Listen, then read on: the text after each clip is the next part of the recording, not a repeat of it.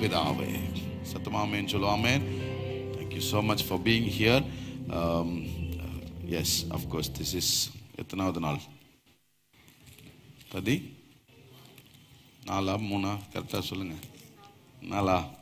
Okay, we have 26 days to go and yeah, கர்த்தர் அது போக அப்படியே கூட்டம் குறையும். ஸோ அதெல்லாம் குறையக்கூடாதுன்னு ஜெபம் பண்ணிங்க.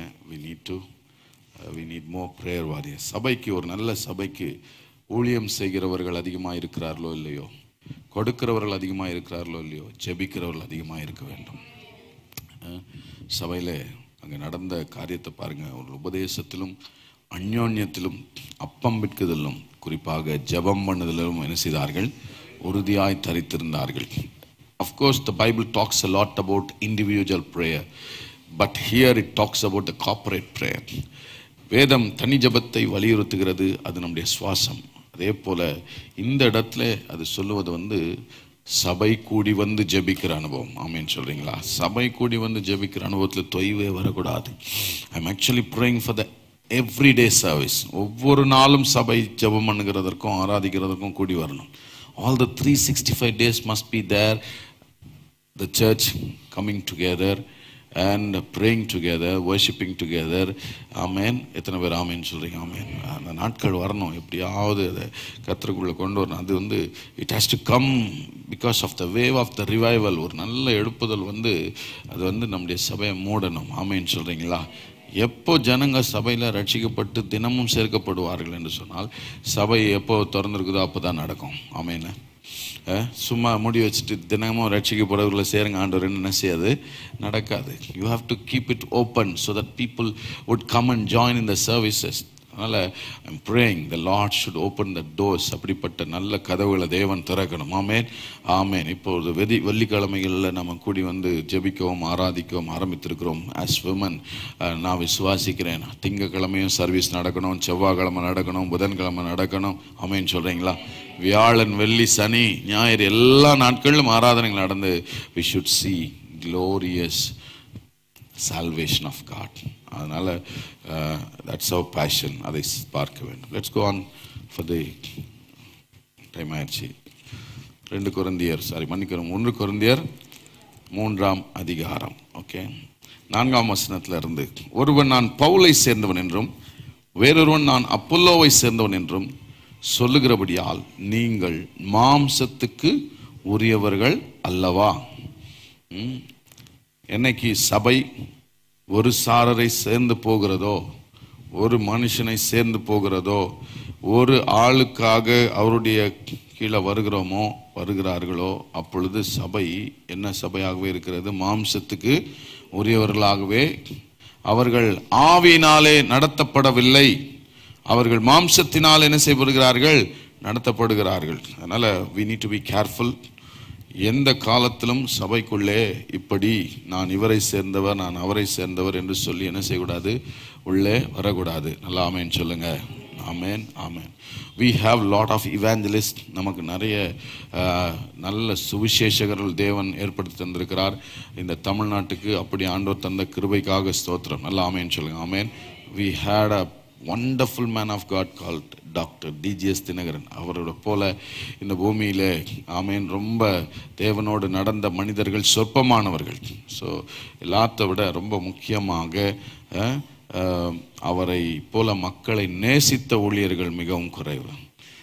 எந்த ஊழியக்காரரும் என்ன செய்ய மாட்டார்? குறை பேச மாட்டார். such a loving men of God. அப்படிப்பட்டவருக்காக ஸ்தோத்திரம். மோகன்சி நல்ல தாழ்மை உள்ள மனுஷன். நான் ஐ wondered with him. அவரை குறித்து நான் ஆச்சரியப்பட்டிருக்கிறேன். நிறைய வாட்டி சொல்லியிருப்பேன். I was a young area pastor when I was about 22 years old. 22 வயதாக இருக்கும்போது குச்சி மாதிரி இருப்பேன்.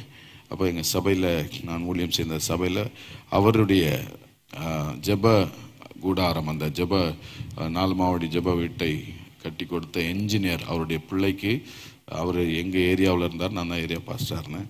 ஸோ அவருடைய பிள்ளைக்கு ஒரு டெடிக்கேஷன் செரிமனிக்கு மோகன்சி அண்ணனை கூப்பிட்டுருந்தாங்க. நான் தான் ஆளாக போயிருந்தேன். 2வது வந்த ஆள் அவர் தான். ஆமேன்னு சொல்கிறீங்களா? ஆமேன். He came second.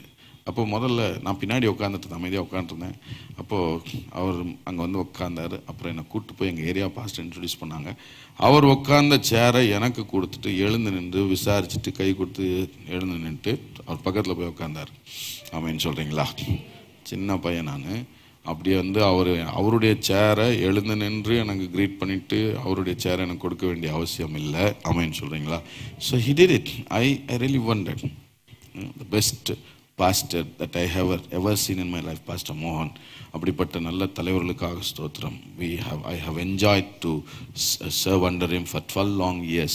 12 வருடங்கள் அவரோடு கூட அவருக்கு கீழாக இருந்து ஊழியம் செய்கிறதுக்கு ஆண்டவர் கிருபை கொடுத்தார். நல்ல தலைவர்கள், அதுக்காக ஸ்தோத்திரம். எத்தனை பேர் ஆமேன் சொல்கிறீங்க? ஆமேன், ஆமேன். அவர்களுக்காக ஸ்தோத்திரம், அவர்கள் ஊழியங்களுக்காக ஸ்தோத்திரம். இன்னும் அண்ணன் ஜிபிஎஸ் ராபின்சன், அவரை நான் வந்து அவங்களுடைய என்ன சொல்கிறது 14 வயதில் நான் பேப்பர் போடுறேன், தினத்தூது பேப்பர் டிஸ்ட்ரிபியூட் பண்ணிட்டு இருந்தேன்.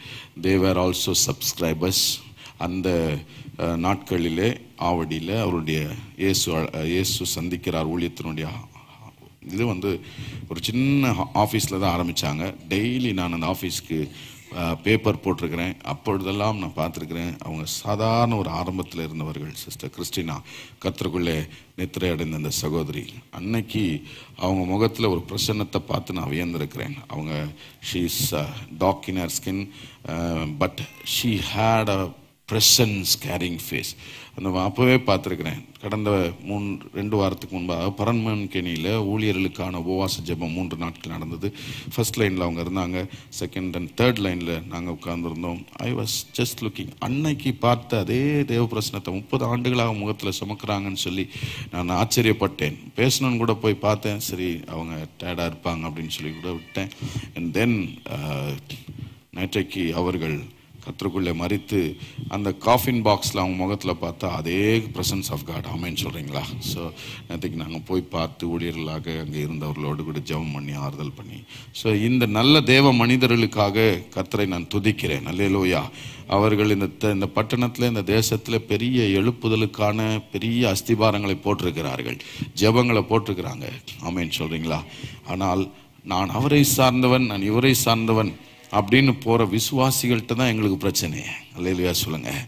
ஆமாம், சில நேரம் நாங்கள் பேசுகிறத கேட்கும் போது அவர்களை பிடிக்கல அப்படின்ட்டுலாம் நீங்கள் யாரும் நினச்சிட வேணாம். அந்த problem with us is the believers.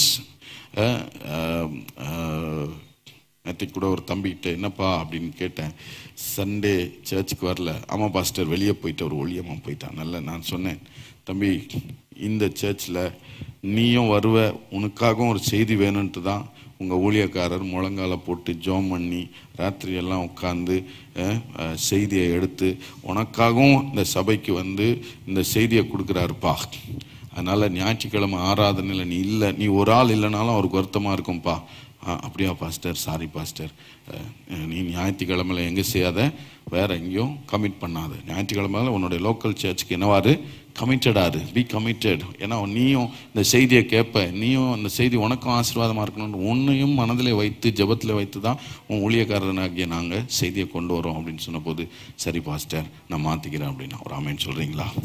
ஆமேன். 4 மாவடி திறப்பின் வாசல் ஜெபத்துக்கு போவது நல்லது, தட்ஸ் ஃபைன், ஒன்றும் பிரச்சனை இல்லை. ஆனால் போயிட்டு அடுத்த நாள் ஆராதனையை கட்டடிச்சிட்டு நைட்டு அப்படியே ஸ்ட்ரெச்டாக வந்து என்ன செய்கிறாங்க அப்படின்னா தூங்கிட்டு, நைட் ட்ராவல் பண்ணிட்டு வந்து காலையில் ஓகே நீங்கள் போகிறீங்களா, காலையில் ஆராதனைக்கு வந்துடுங்க, வந்து கர்த்தருடைய சபையில் நில்லுங்க, ஊழியக்காரோட நில்லுங்க. ஆனால் தூங்கிட்டு என்ன ஆச்சு சபைக்கு வரல அப்படின்னு கேட்டால் ரொம்ப பெருமையாக சொல்லுவாங்க, நாங்கள் 4 மாவடிக்கு போயிருந்தோம். ரைட், நீ எந்த மாவடிக்கு போனாலும் சரி இந்த மாவடிக்கு வந்துரு. ஆமேன்னு சொல்கிறீங்களா? இந்த ஆவடிக்காரங்கிட்ட வந்துரு. தட்ஸ் மை ஏன்னா ஒரு மேய்ப்பனுக்கு அந்த கரிசனை இருக்கும்ல. ஸோ தட்ஸ் வேர் இந்த ப்ராப்ளம். அதனால தான் பாஸ்டர்ஸ்க்கும் இவாஞ்சலிஸ்ட்டுக்கும் அதனால் we appreciate such men of God. அவர்களுடைய ஊழியங்களுக்காக நாங்கள் கர்த்தரை துதிக்கிறோம். அவர்கள் வந்து உண்மையிலேயே ஜெபபாரத்தோடு ஒரு எழுப்புதலுக்காக ஜெபிக்கிறார்கள். அப்படிப்பட்டவர்களுக்காக ஸ்தோத்திரம். இந்த குறி கேட்குற ஓடுற ஆளாக இருந்தால் சத்தியமாக எங்கிட்ட தொலைஞ்சிருவீங்க. அப்படி ஆள் இல்லை, அதுக்காக தோத்துறோம். இது ஒன்றை கூட்டிகிட்டு போய் வா வா வா அவர் பேர் சொல்லி கூப்பிட்றாரு. நான் இவங்க பேர்லாம் சொன்னேன், சில பேர்லாம் நான் சொல்லலை. சொல்லாத போய் நீங்கள் உஷாராக புரிஞ்சுக்கணும். இவர் குறிக்க சொல்லுவார் வா வா வான்ட்டு. இந்த கதையெல்லாம் என்கிட்ட நடக்காது. அப்படிலாம் போனால் உன்னையே அனுப்பிடுவேன், நீ கூப்பிட்டு போகிற ஆளையும் அனுப்பிடுவேன். I don't care. But you have to be alert. எதுக்காக போகிறீங்க, அந்த பர்பஸ் ரொம்ப முக்கியம். அந்த ஊழியக்காரர் அது முடிச்சுட்டு வந்து you have to stay and committed with the local search. ஆமென் சொல்கிறீங்களா? அதனால் இங்கே யாரும் பவுலை சார்ந்தவர்கள் இல்லை, அப்பல்லோவை சார்ந்தவர்கள் இல்லை, பேதுருவை சார்ந்தவர்கள் இல்லை, கிறிஸ்துவை சார்ந்தவர்கள் இல்லை. எல்லாருமே தேவனுக்காக ஒரு சபையை சார்ந்தவர்கள். அல்லேலூயா. அதனால் we all belong to Christ. அதை தான் அவர் சொல்கிறார். அப்படி யாரையாவது ஒரு ஆளை தூக்கி பிடிச்சிட்டு இருக்கிறோம்னா என்ன அர்த்தம்? நீங்கள் மாம்சத்துக்கு உரியவர்கள். அதில் ரொம்ப நான் ஹைலைட் பண்ணி வச்சிருக்கிறேன். இதுக்காக ரொம்ப நாள் ஜெபம் பண்ணேன். 5ஆம் வசனம். பவுல் யார், அப்பல்லோ யார்? கர்த்தர் அவனவனுக்கு அருள் அளித்தபடியே நீங்கள் விசுவாசிக்கிறதற்கு ஏதுவாயிருந்த ஊழியக்காரர் தானே. கைகளை உயர்த்தி ஆமென் சொல்றீங்களா? Who is he? அவன் யார்? அவன் யார்? சாதாரண நீங்க விசுவாசிக்கிறதற்கு கர்த்தர் பயன்படுத்தின ஒரு பாத்திரன், அவ்வளவுதான்.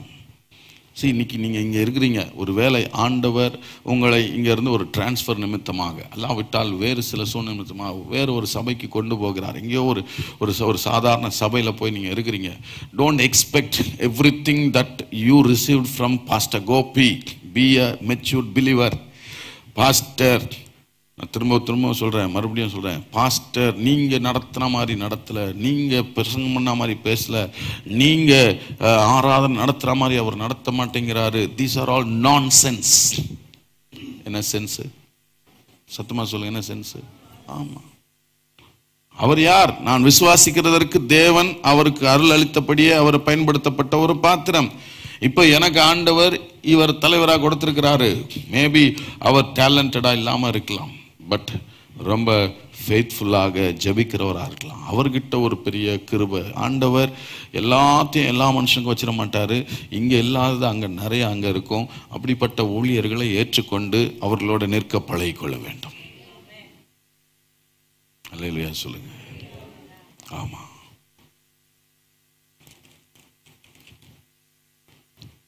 அதனால நாம் சில சபைகளை இழக்க வேண்டியதாக போயிடுச்சு. When people started magnifying the men, மனுஷனை glorify பண்ணும்போது சபைகள் சிதறுகிறது.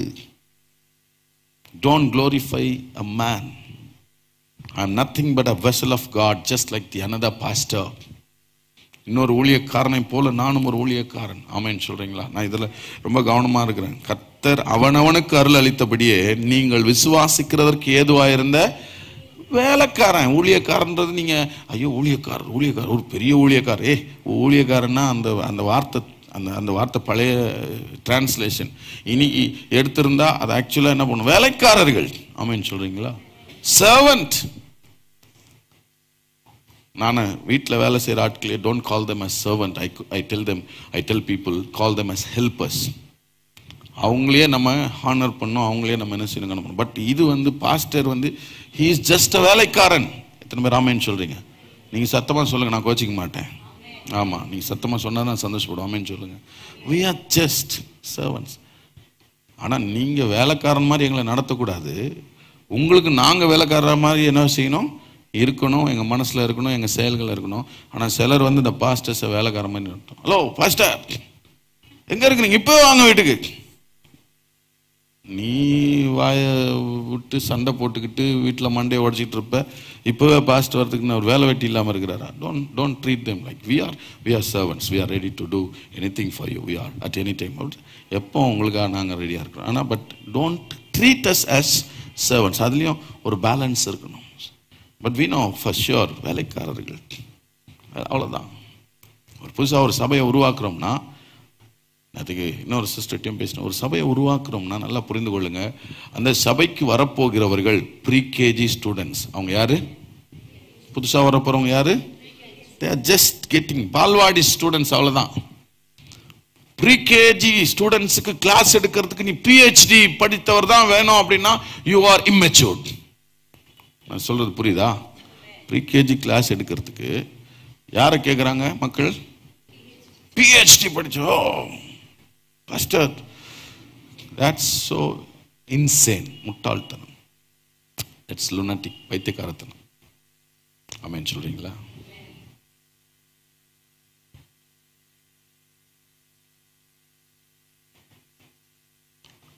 நியாயமா சொல்லுங்க. ஒரு ப்ரீ-கேஜி கிண்டர் கார்டன் ஸ்கூல் பிள்ளைக்கு பாடம் சொல்லி தருவதற்கு அந்த டீச்சருக்கு என்ன குவாலிஃபிகேஷன் இருந்தா போதும்? சும்மா சொல்லுங்களேன். Any kinder garden teachers here? +2 படிச்சு அதுக்கான மாண்டெசரி course படிச்சாலே that's more than enough. You want a B.Ed, you want a PhD, you want a MPhil category people. Why for such kids? யோசிக்கணும். இயேசு தெய்வம்னு சொல்லி தரத்துக்கு இயேசுவை தெய்வமாக அறிந்து அனுபவித்திருக்கிற ஒரு ஆள் போதும். ஆமென் சொல்லுங்களா? வட இந்தியாவில் ஒடிஷாவில் கிராஜுவேஷன் சர்வீஸ் நடத்த போனோம்ல. கிராஜுவேஷன் சர்வீஸ் நடத்த போகும்போது அடுத்த பேட்சுக்காக 13 பேரை என்ன செய்துட்டு இருந்தோம், லைனில் நிற்க வச்சு இந்த 13 பேருடைய பொறுப்பு இதுதான் அப்படின்னு சொல்லி பாஸ்டர் அவங்கள ஆர்டைன் பண்ணுறதுக்காக சொல்லி கொண்டிருக்கும் போது 3 பேர் ஓடி வந்துட்டான் கையை தூக்கி. நாங்களும் என்ன பண்ணுறோம், நாங்கள் ட்ரைனிங்க்கு வரோம். எதுக்கு? ஊழியத்துக்கு வரோம். அதை விட பெரிய கொடுமை, ட்ரைனிங் முடிச்சுட்டு ஞானஸ்தானத்துக்கு போய் நின்னா ட்ரைனிங் முடிச்ச 3 பேர் ஞானஸ்தானத்துக்கு நிற்கிறான். டேய், நீ இப்பதான் ஞானஸ்தானமே எடுக்கிறியா? அந்த ஒப்பு கொடுத்த ஒருத்தவன் நின்று நிற்கிறான். அப்பதான் ஞானஸ்தானம் எடுக்க போறான்.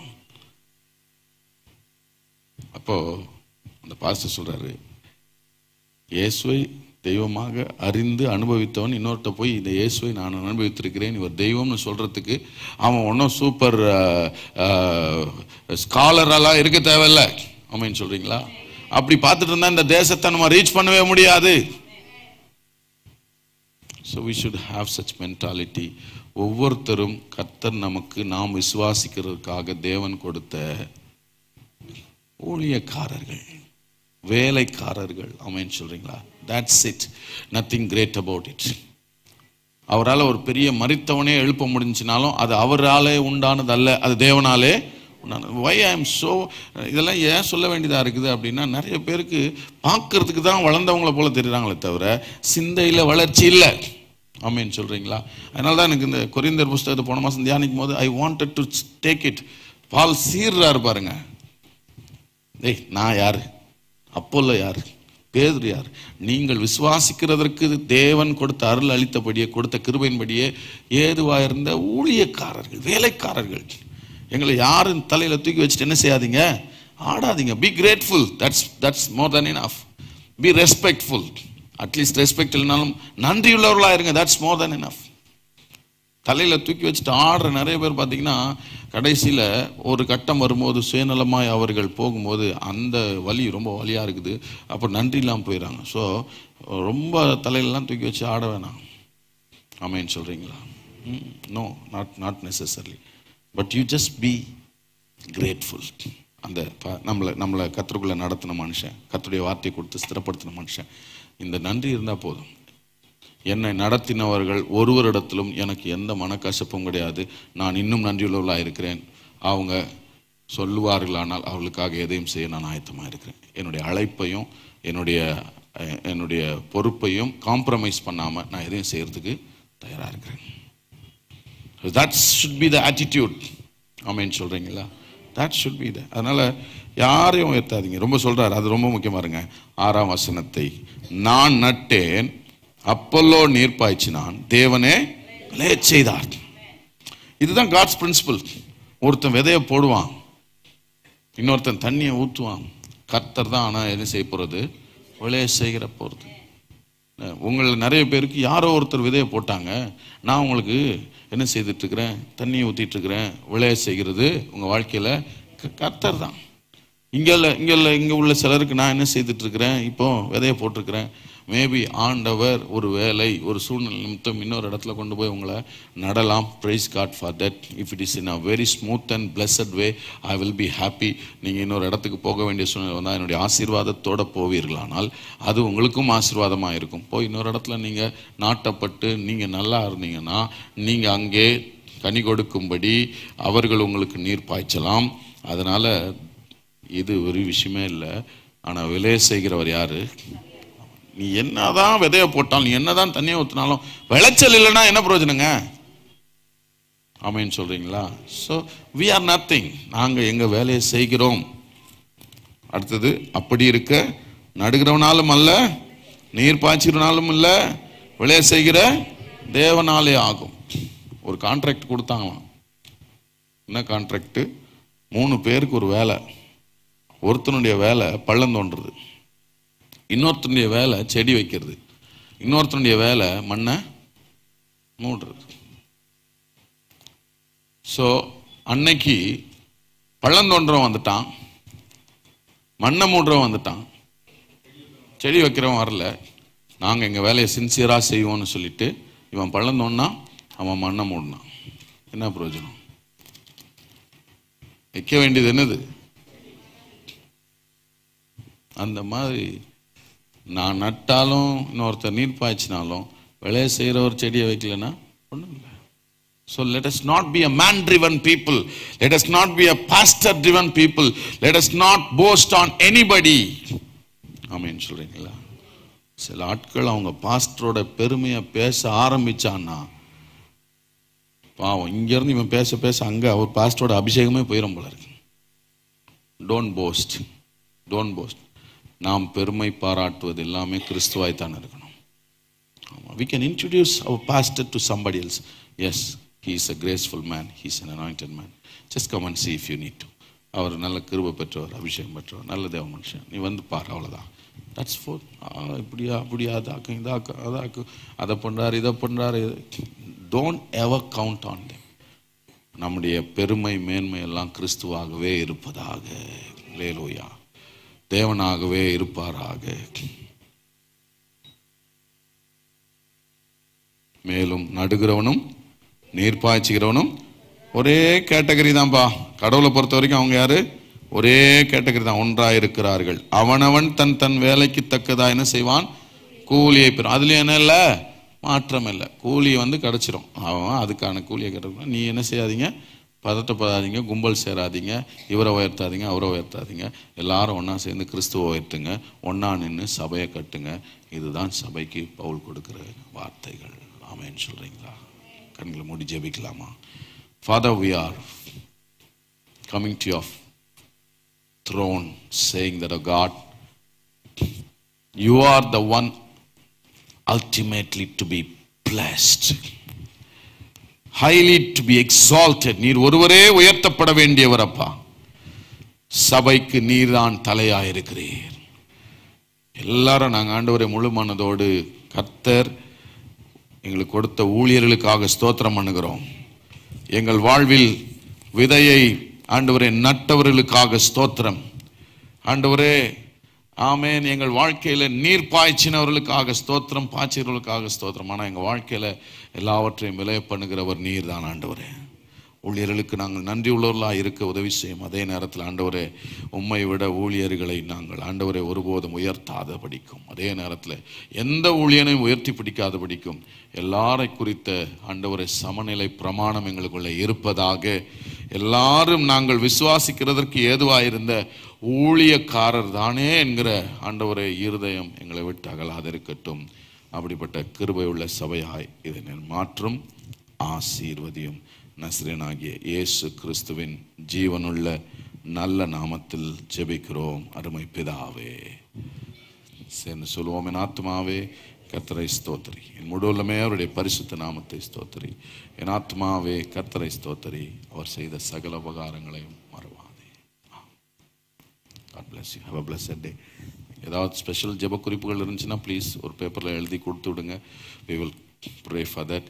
கட்டாயமாய் உங்கள் எல்லா குடும்பங்களுக்காக தொடர்ந்து நாட்கள் வரும்போது ஜெபிப்போம். So We will not let any family go without praying for your family on these fasting days. தொடர்ந்து தனி ஜெபத்திலே நான் ஜெபிக்கிறேன். கர்த்தர் ஆசீர்வதிப்பாராக. ஆன்லைனில் பார்த்து கொண்டிருக்கிறவர்கள் please join us on site. God be with you.